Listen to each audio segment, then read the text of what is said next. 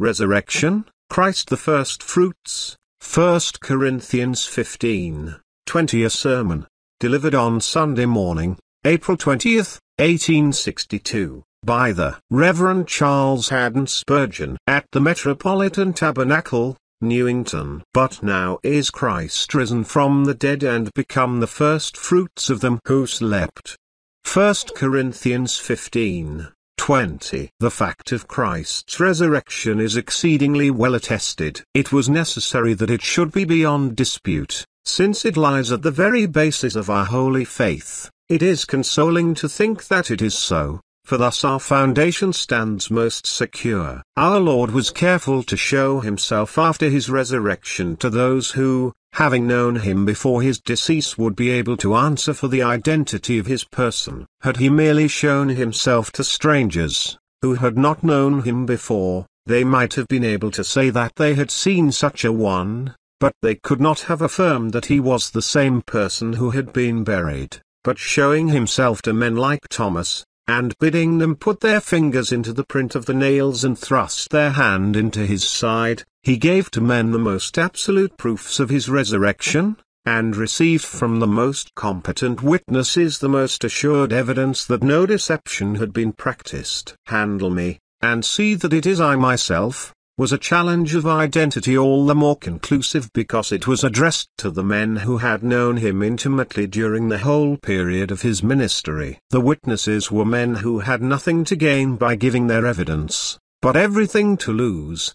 They were unlearned men, utterly unfitted to found or promulgate an impostor, and their evidence was so clearly borne out by the absence of the body of Christ from the tomb that it was found necessary to invent an impossible story in order to account for that absence. The eye-witnesses were just the right men, such as prudence would select if we had now to hand down such a transaction to future faith and history. Our Lord, to put the matter beyond controversy, took care to appear many times, and to numerous companies. Our apostle gives a summary of those appearances which had most fully come under his own notice. He was seen of Cephas, then of the 12. After that, he was seen of above 500 brethren at once, of whom the greater part remains unto this present, but some are fallen asleep. After that, he was seen of James, then of all the apostles. And last of all he was seen of me also, as of one born out of due time. 1 Cor 15:5-8. From the evangelistic reports, we are led to believe that Christ appeared no less than 12 times to his disciples, for some of these instances which the Apostle Paul mentions under one head, may include 2 or 3 appearances, as, for instance, then of the 12 may denote his 2 visits to the apostles. For you remember he first appeared to them when Thomas was absent, and afterwards when Thomas was present. Isaac Ambrose gives a summary of these appearances to this effect. He showed himself to Mary Magdalene by herself, then to all the Marys, next to Simon Peter, alone, afterwards to the 2 disciples journeying to Amos, to the 10 apostles when the doors were shut, to all the disciples when Thomas was with them, to Peter, John, and others while fishing in Lake Tiberias, to 500 brethren at once, to James, the Lord's brother, to the 11 disciples in Galilee, to all the apostles and disciples at Olivet before his ascension, and lastly, to the Apostle Paul on the road to Damascus. There may even have been more than these, for we have no proof that all his appearances are on record. Enough, however, we have, and more would answer no useful end. So clear is the evidence of Christ's resurrection, that when Gilbert West, a celebrated infidel, selected this subject as the point of attack, sitting down to weigh the evidence and to digest the whole matter, although filled with prejudice, he was so startled with the abundant witness to the truth of this fact, that he expressed himself a convert, and has left as a heritage for coming generations a most valuable treatise, entitled, Observations on the Resurrection of Christ. He laid down certain laws of evidence to begin with, and then went to the matter as though he had been a lawyer examining the pros and cons of any matter in dispute, and this, which is the fundamental doctrine of our faith, seemed to him so exceedingly clear that he renounced his unbelief, and became a professor of Christianity. Does it not strike you that very many events of the greatest importance recorded in history, and commonly believed, could not in the nature of things have been witnessed by 1/10 as many as the resurrection of Christ, the signing of famous treaties affecting nations, the births of princes, the remarks of cabinet ministers, the projects of conspirators, and the deeds of assassins? Any and all of these have been made turning points in history, and are never questioned as facts, and yet, few could have been present to witness them. I venture to assert that even the most recent political event, which has caused so much sorrow to our whole nation, the death of the lamented Prince Albert, had not nearly as many witnesses as the resurrection of Christ. If it came to a matter of dispute, it was far easier to prove that Christ is risen, than to prove that the prince is dead. If it came to the counting of the witnesses, who saw the prince die, and could attest the identity of the body now resting in the royal vault with that which they saw fever-stricken in the bed chamber, it strikes me they would turn out to be far fewer than those who saw the Lord after he had risen, and were persuaded that it was Jesus of Nazareth who was crucified and had burst the bonds of death. If this fact is to be denied, there is an end to all witness, and we say deliberately what David said in haste, "All men are liars," and from this day forth, every man must become so skeptical of his neighbor, that he will never believe anything which he has not himself seen.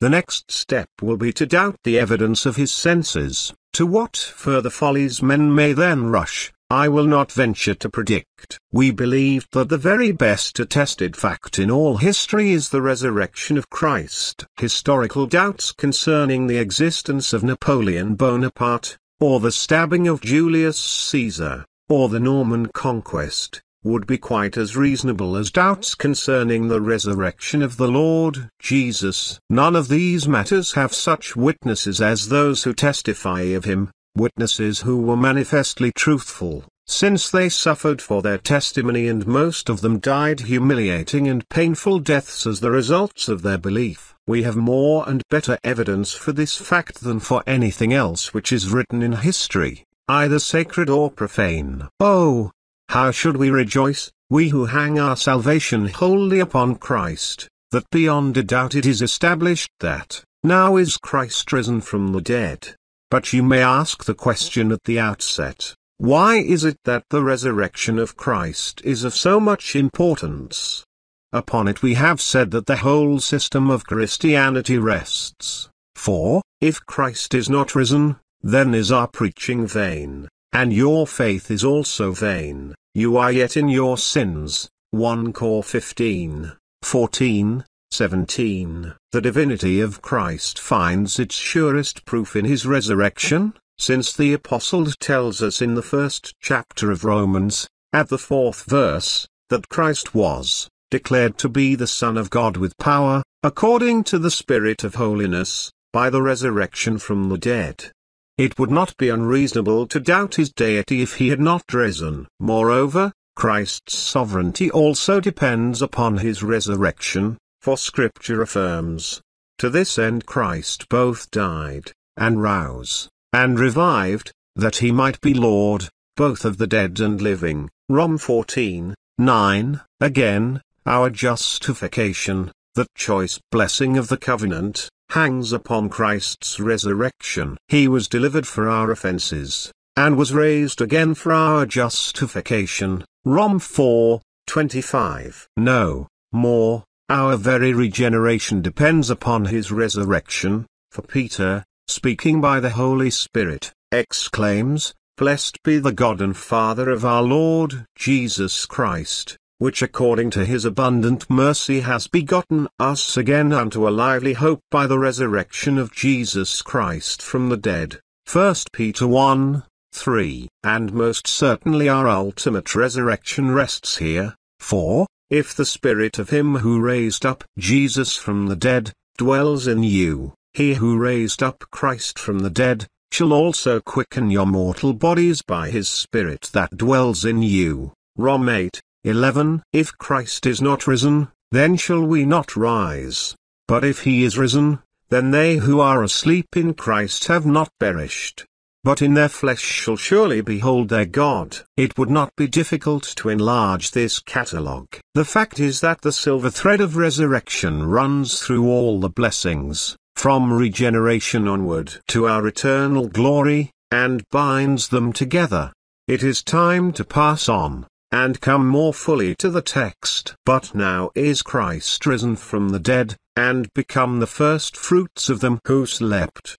Let me draw your attention, first of all, to the pictures here given of the death of the saints. Further, we shall observe the singular relationship which exists between Christ's resurrection, and the resurrection of the saints. And before we leave the subject, we shall suggest certain practical considerations arising from the doctrine before us. 1. First of all, then, the text gives a view of death very common in Scripture, but not sufficiently accepted among us. The representations of the text, I take it, are twofold. Death is here compared to a sleep, the first fruits of them who slept. But moreover, you will plainly perceive, it is compared also to a sowing, for Christ is pictured as being the first fruits. Now, to a harvest there must have been a sowing. If the resurrection of Christ is the first fruits, then the resurrection of the elect must be looked upon as a harvest, and death would, therefore, be symbolized by a sowing. 1. First, then, we have before us the picture so commonly employed in Scripture of death as a sleep. We must not make a mistake by imagining that the soul sleeps. Such a heresy was once received by a large number of persons. It has long ago been rejected as being inconsistent, as well as with natural as with revealed religion. The soul undergoes no purgatorial purification or preparative slumber in the limbo of the fathers. Beyond a doubt, "Today shall you be with me in paradise," is the whisper of Christ to every dying saint. They sleep in Jesus, but their souls sleep not. They are before the throne of God, praising Him day and night in His temple, singing hallelujahs to Him who has washed them from their sins in His blood. It is the body that sleeps in its lonely bed of earth, beneath the coverlet of grass, with the cold clay for its pillow. But what is this sleep? We all know that the surface idea connected with sleep is that of resting. That is doubtless just the thought which the Spirit of God would convey to us. The eyes of the sleeper ache no more with the glare of light or with the rush of tears. His ears are teased no more with the noise of strife or the murmur of suffering. His hands are no more weakened by long protracted effort and painful weariness. His feet are no more blistered with journeying to and fro along a rugged road. There is rest for aching heads, and strained muscles, and overtaxed nerves, and loosened joints, and panting lungs, and heavy hearts, in the sweet repose of sleep. On yonder couch, however hard, the laborer shakes off his toil, the merchant his care, the thinker his difficulties, and the sufferer his pains. Sleep makes each night a Sabbath for the day. Sleep shuts, too, the door of the soul, and bids all intruders tarry for a while, that the royal life within may enter into its summer garden of ease. From the sweat of his brow, man is delivered by sleep, and the thorn and thistle of the curse cease to tear his flesh. So is it with the body while it sleeps in the tomb. The weary are at rest, the servant is as much at ease as his lord. The galley slave no more tugs the oar, the slave forgets the whip. No more the worker leans on his spade, no more the thinker props his pensive head. The wheel stands still, the shuttle is not in motion, the hand which turned the one, and the fingers which threw the other are quiet. The body and all its members find the tomb a couch of sufficient length and breadth. The coffin shuts out all disturbance, labor, or effort. The toil-worn believer quietly sleeps, as does the child weary with its play, when it shuts its eyes and slumbers on its mother's breast. Oh, Happy they who die in the Lord.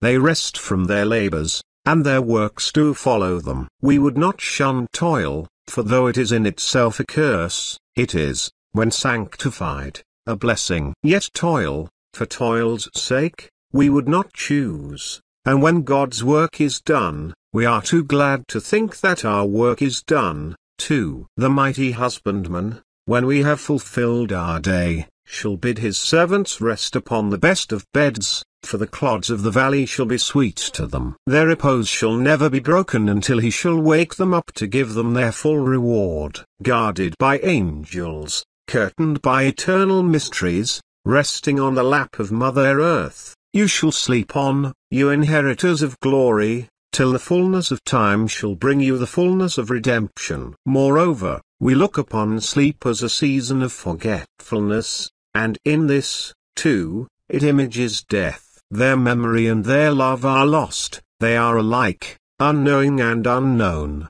Their sons come to honor, and they know it not, or their seed degenerates, but it causes them no grief. Let armies march over their tombs, their tramp shall disturb them no more than the crawling of a worm. Let the vault of heaven blaze with the flaming bolts of God, let the earth shake at the awful voice of the thunder, let the cedars be broken, let the rocks be shivered, let the sea roar. There, under their green hillocks, they slumber as peacefully as though it were a soft summer evening when the hum of a bee or the flitting of a fly were the only sounds. The dead may be remembered by their kinsfolk, but they remember not.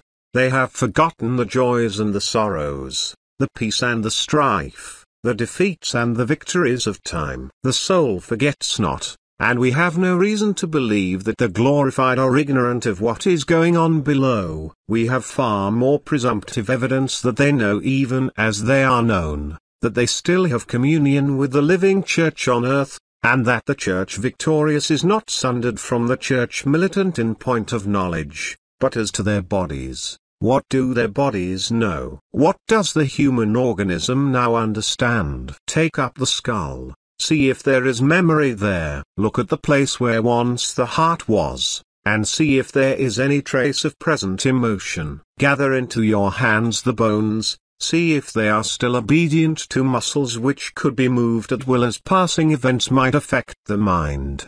Try to discover any live coals amid your heap of ashes, a heart still quivering with delight, or an eye moistened by a sorrow. These dry bones are forgetful, indeed. Steeped in forgetfulness, these decayed skeletons know nothing. But yet, once more, sleep has its intent and purpose. We do not close our eyes without aim and open them again without benefit. The old cauldron of Medea has its full meaning in sleep. In the old tradition, we read of Medea, the enchantress, casting the limbs of old men into her cauldron that they might come forth young again. Sleep does all this in its fashion. We are old enough oftentimes, after hours of thinking and of labor, but we sleep, and we wake refreshed, as though we were beginning a new life. The sun begins a new day when he rises from the eastern sea, and we begin a new life of renewed vigor when we rise from the couch of quiet rest. Tired nature's sweet restorer, balmy sleep. Now, such is the effect of the body's visit to its grave. The righteous are put into their graves all weary and worn, but such they will not rise. They go there with the furrowed brow, the hollowed cheek, the wrinkled skin. They shall wake up in beauty and glory. The old man totters there, leaning on his staff. The palsied comes the trembling all the way, the halt, the lame, the withered, the blind journey in doleful pilgrimage to the common dormitory, but they shall not rise decrepit, deformed, or diseased, but strong, vigorous, active, glorious, immortal. The shriveled seed, so destitute of form and comeliness, shall rise from the dust a beauteous flower. A green blade, all fresh and young, shall spring up where before there was the dried decayed grain. Well said the holy martyrs, when their limbs were being torn away, we cheerfully resign these members to the God who gave them to us. Our members are not ours to hold or lose, no torment can rob us of them in reality, For, when we wake up in Christ's likeness, it will not be as halt or lame, but full of strength and vigor, more comely than earthly sons of men. The winter of the grave shall soon give way to the spring of resurrection and the summer of glory. Blessed is death, since it answers all the ends of medicine to this mortal frame, and through the divine power disrobes us of the leprous rags of flesh, to clothe us with the wedding garment of incorruption. One reflection must not escape our notice. This is not a dreamy slumber. The sleep of some men is much more wearying than refreshing. Unbidden thoughts steal away the couch from under them and throw them on the rack. The involuntary action of the mind prevents us at times from taking rest in sleep. But not so with the dear departed. In that sleep of death, no dreams can come, nor do they feel a terror in undressing for that last bed, for no phantoms, visions, or terrors by night shall vex their peace. Their bodies rest in the most profound slumber. It is sleep, indeed, such as the Lord gives, for so he gives his beloved sleep. Nor ought we ever to look upon it as a hopeless sleep. We have seen persons sleep who have been long emaciated by sickness, when we have said, those eyes will never open again, he will sleep himself from time into eternity. We have felt that the sleep was the prelude of the eternal slumber, and might probably melt into it.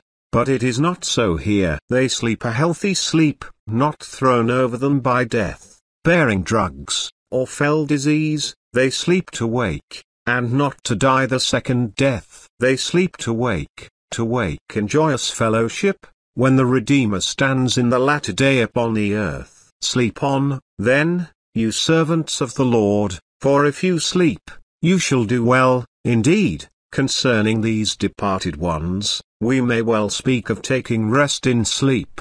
Dear friends, ought not this view of death as a sleep to prevent our looking upon it in so repulsive a light? I know we like not to look at dead bodies, we are afraid to touch them. Some foolish people do not like to remain in the same house with a corpse, at least alone, or at night. There is a certain horror connected with the ruins of our earthly house. Did you ever feel horror at a sleeping child? Do you feel any sort of dread of your sleeping mother, or your slumbering husband or wife? Have you felt anything dreadful to draw back the curtain of the little cot and to gaze upon the sweet young face when the eyes are closed in happy sleep? Oh, why, then, should you think it dreadful to look upon the sleeping believer's brow? True, there are marks of decay which are not pleasant to nature. But are they not the footprints of the retreating enemy and signs that the corruptible is passing away to make room for incorruption? Do not those very marks which mar the form indicate that the ragged black tent of Kedar is being pulled down so that the curtains of Solomon may glitter in their place, and that the soul may dwell there as in a fair pavilion? Oh, look not upon the departed as though they were dead, but speak of them as Christ did of his friend. Our friend Lazarus sleeps. Let the ears of your faith hear the Master say, and I come that I may awake him out of his sleep. Let not the grave seem more abhorrent to you than your bedchamber. Let there be, by no means, such a view of the death of the redeemed as to wish them back again. Would you wish, when your friend has long been in excruciating pain, and at last falls into sleep, to shake him in his bed, to awake him, to tell him some idle tale? No, you have been watching for hours, and you have said, oh, that he could have a little sleep. Doctor, can you not give some sleep to this poor tortured frame? And at last you have said, thank God. His eyelids drop, speak softly, tread lightly, he sleeps. And you have been afraid even to let your foot fall upon the ground, lest you should awaken him. And what, after all the pain, the suffering, the temptation, and the trial of your friends, do you wish to awaken them? Rather, I think you should say, I charge you, O you daughters of Jerusalem, that you ask not that he should be stirred up or awakened until Jesus pleases. Let him sleep on while the night lasts, and then, at the trump of the archangel, and the voice of God, He shall wake in the morning when the sun has risen upon the earth. 2. The text affords us, however, a second figure. Death is compared to a sowing. The black mold has been ploughed, certain dry-looking seeds are put into a basket, and the farmer takes his walk, and with both hands he scatters right and left, broadcast, his handfuls of seeds. Where have they gone?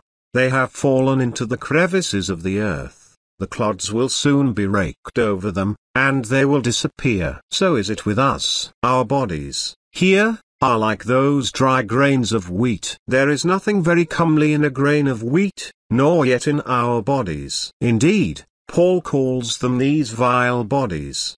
Death comes, we call him a reaper, Mark, I call him a sower, and he takes these bodies of ours, and sows us broadcast in the ground. Go to the cemetery, and see his fields, mark how thickly he has sown his furrows, how closely he has ploughed the rows, what narrow headlands he has left. We say, they are there buried. I say, they are sown. They are dead, say we. No, say I, they are put into the earth. But they shall not abide there forever. In some sense, these holy bodies of the just are dead, for that which you sow is not quickened unless it dies. But it is not a death unto death, but rather a death leading unto life. That moulding body is no deader than yonder decaying seed which you have just now disturbed in its bed of earth. It shall soon spring up again and you shall see a harvest. We do lose sight, it is true,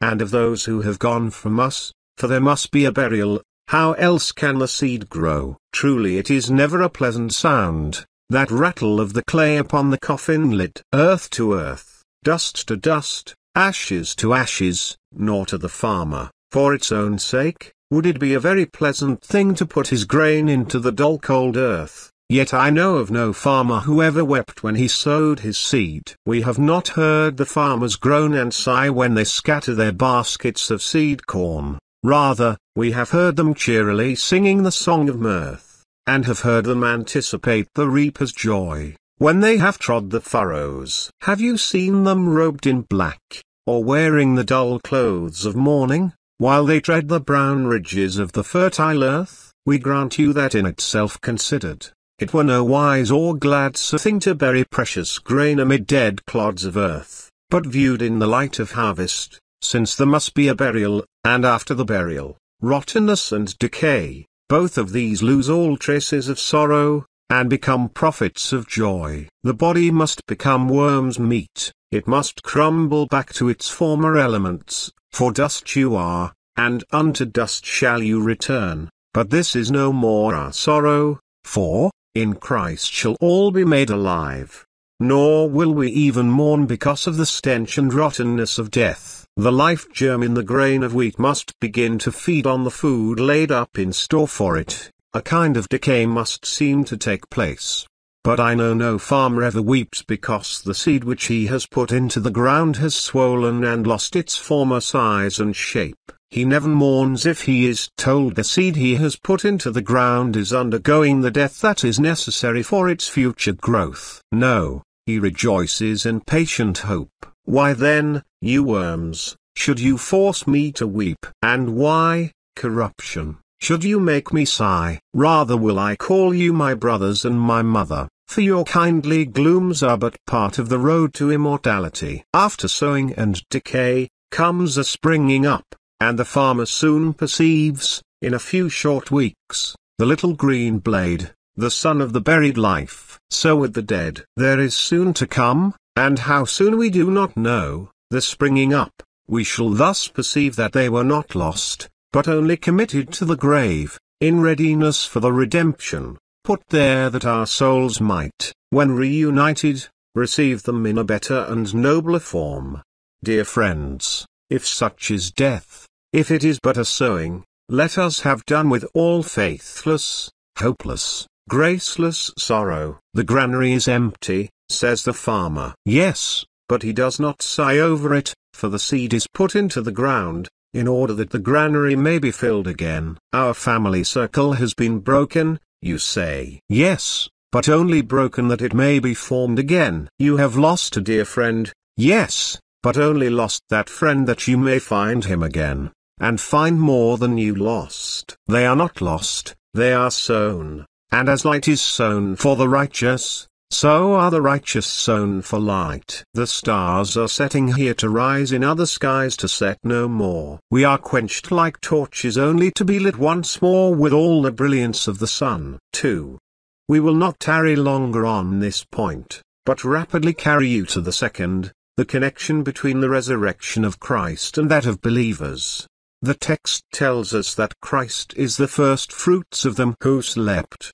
Some professors take very great delight in the hope that they may be alive and remain, at the coming of Christ, and so may never die. I confess I greatly rejoice in the hope that Christ will come, but the prospect of never dying has no sort of charms for me, for I think those who never die lose a great privilege, at least, to our comprehension it seems so, for Christ is the first fruits of them who slept.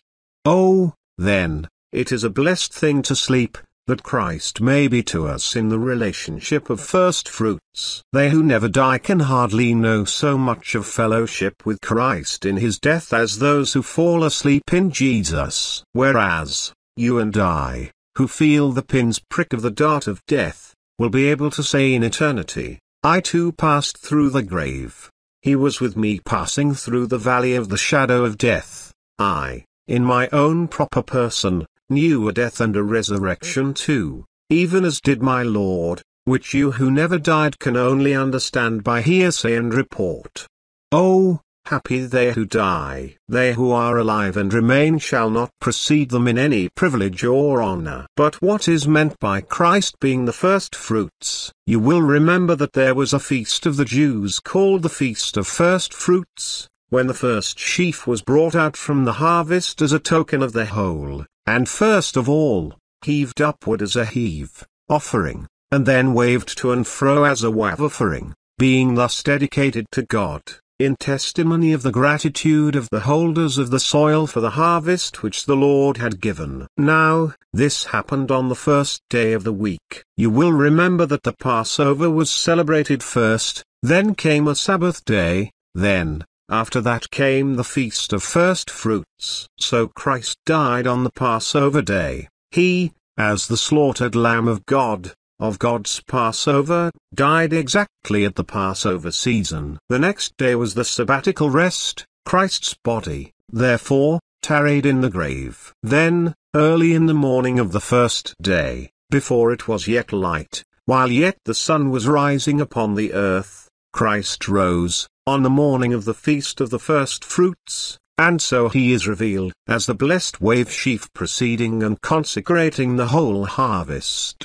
But the uninstructed believer asks me to explain at greater length. Beloved, remember then, that Christ was the first that rose from the dead in order of time. You will mention to me Enoch and Elijah. We answer that they never died, but were translated that they should not see death. You will remind me of the widow's son who was raised by Elijah, and the young man restored by Elisha. Yes, but these are not cases in point. They were raised, but they died again. All the instances in the Old Testament are only temporary restorations, and so also those in the New. In no instance, save in that of Lazarus, were any of them buried at all, so that none of them came out of their graves. And even in the case of Lazarus, he lived but to die. He had a furlough from the tomb, but at the expiration of the due time, his body was yielded to the appointed keeper. Christ was the first who really rose no more to die. He leads the vanguard through the dark,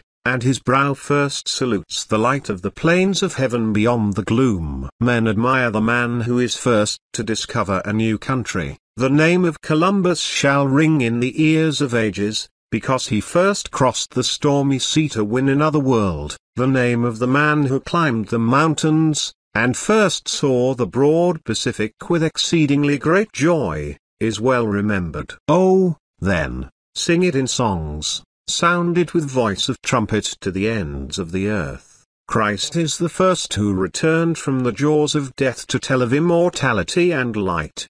He is also first in point of cause, for as he comes back from the grave, he brings all his followers behind him in one glorious train. We read of Hercules in the old mythology descending into Hades and bringing up his friend. Verily, went Christ there, and he gave no sop to Cerberus, but cut off his head. Like a sun, he suddenly flashed upon the night of death and scattered its darkness. Like Samson in Gaza, he tore up the gates of death and carried away the bars of the grave. Like David, he delivered his flock out of the jaws of the lion, and took the monster by the beard and slew him. Like Abraham, he resumed triumphantly from the slaughter of the kings. Like Moses, he led his Israel out of the house of bondage. With 10,000 times 10,000, he came forth with a high hand and an outstretched arm. Who is this who comes up from the land of darkness, from the gates of the grave? Who is this that drags behind him captive the grim prince of the realms of death shade? Who is this, so strong, so mighty, that adamantine walls give way before him, and gates of brass are broken in two? It is he, it is he, it is the same conqueror who came from Edom, with dyed garments from Bozrah. The victory on the cross is succeeded by a victory in the tomb. He who won heaven for earth when he died, wins heaven for the dead when he descends into the grave. Sound his praises, proclaim his victories. Let heaven itself take up the strain. He has led captivity captive, rifled the grave, and robbed death of his sting. He is the death of death, and hell's destruction. But then, again, he is first in point of pledge. The first fruits were a pledge of the harvest. From where, O husbandman, from where have you brought yonder sheaf?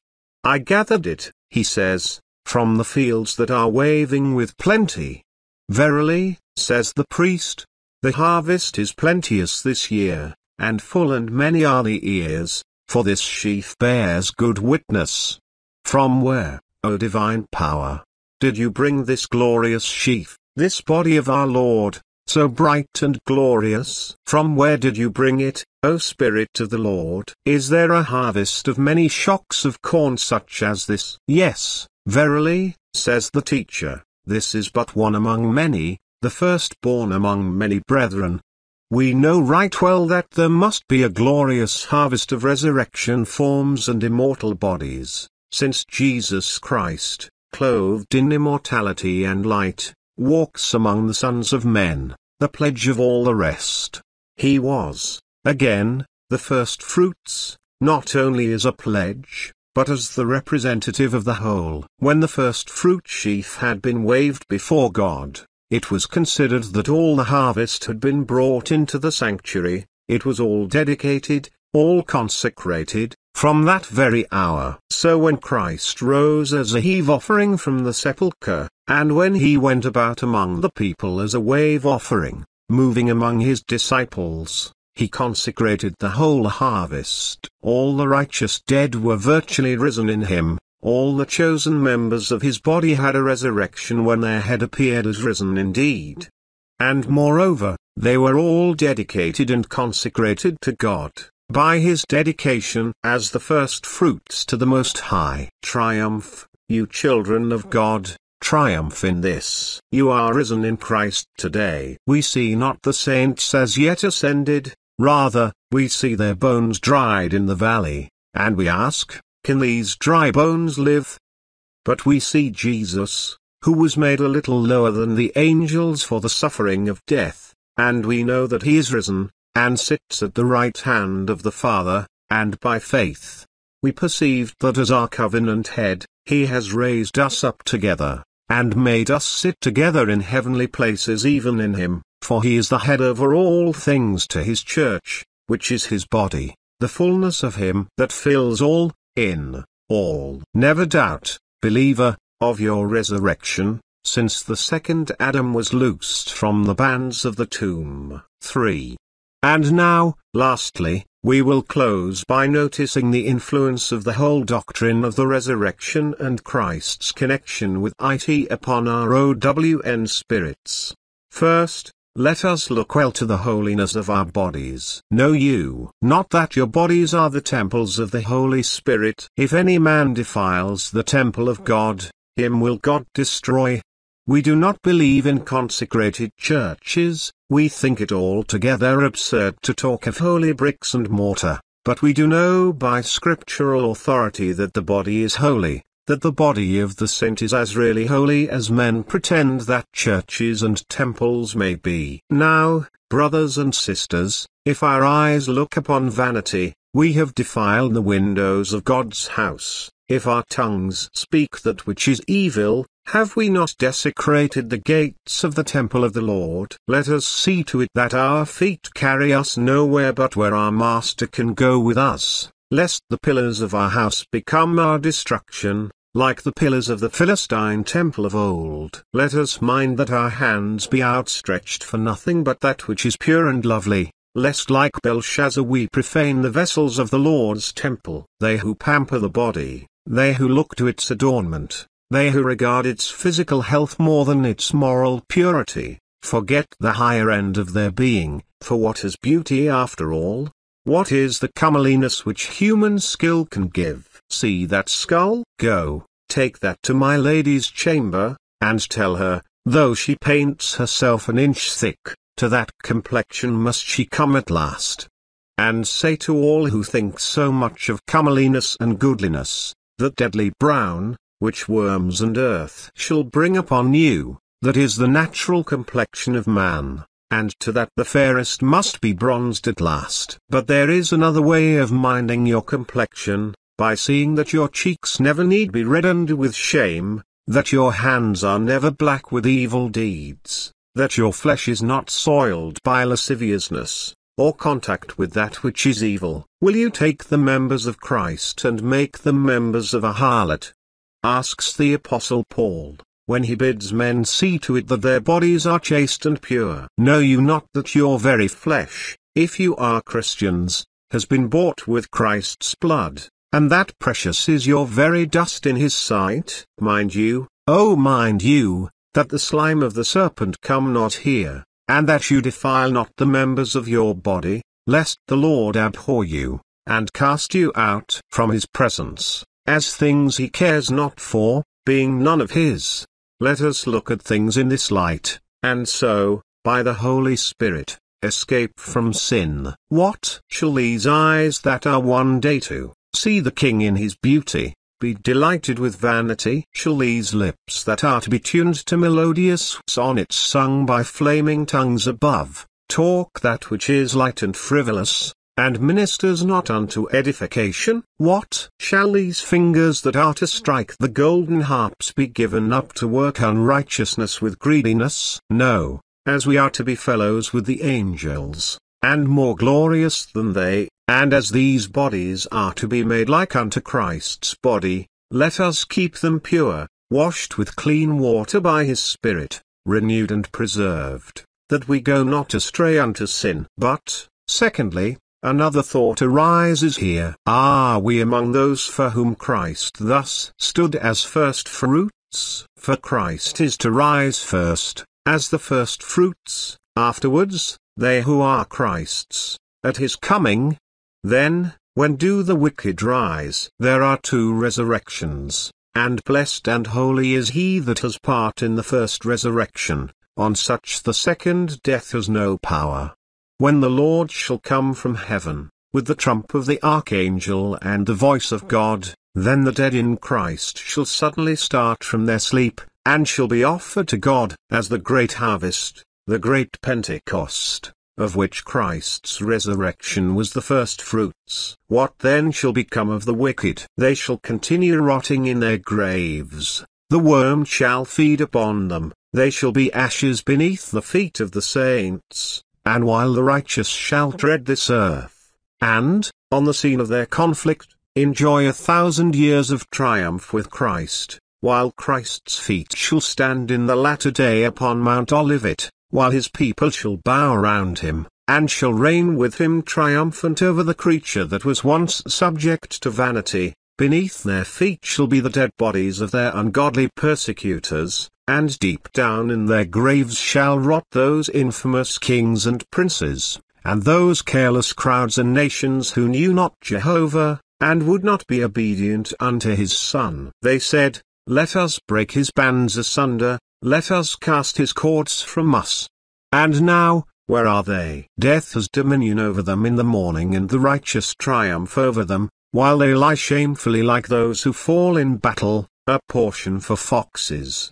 But what then? When the splendors of the millennial age are over, and then comes the end, the King shall ascend the judgment seat, he who came to reign with his people, shall suddenly, sitting upon his throne, bid his angel proclaim the last judgment. Then, unwillingly shall souls, tormented in hell, come back from Tophet to be reunited with their equally guilty bodies, and he, who is able to destroy both body and soul in hell, shall say, Gather them together in bundles to burn them.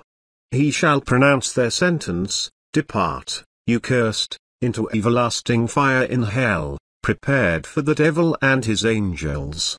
Oh, that you and I may be among the harvest, and not the vintage. There are two gatherings mentioned, you remember, in the Revelation.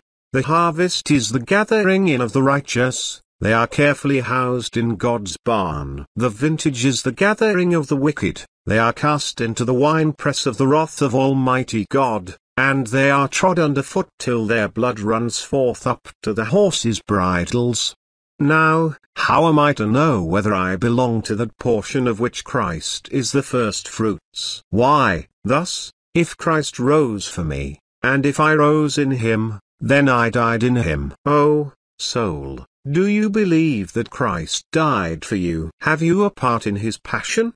Do you hope in his agonies? Do you rest on his cross? If so, he who died for you rose for you too, and you are a part of that holy lump of which Christ was the holy offering. Have you died with Christ yourself? Are you dead to the world?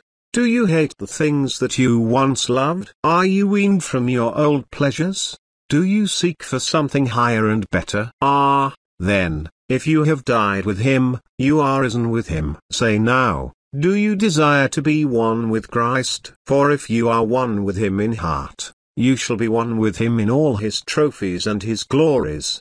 Do you say, No, I care not for Christ? Soul, if you die in that mind, you shall have no part in the first resurrection. But when the wicked rise, then shall you awaken to shame and everlasting contempt. But, and if you say in your heart this morning, I believe that Jesus Christ rose from the dead according to the Scriptures, and I put my soul and only trust in him, he is to me all my salvation, and all my desire, go your way, you shall stand in your lot at the end of the days. You shall have your portion among them who are sanctified, you shall rejoice together with him, and sit down at his marriage banquet forever. God add his own blessing, for Jesus' sake, Amen. Blessing, for Jesus' sake, Amen. Blessing, for Jesus' sake, Amen. Blessing,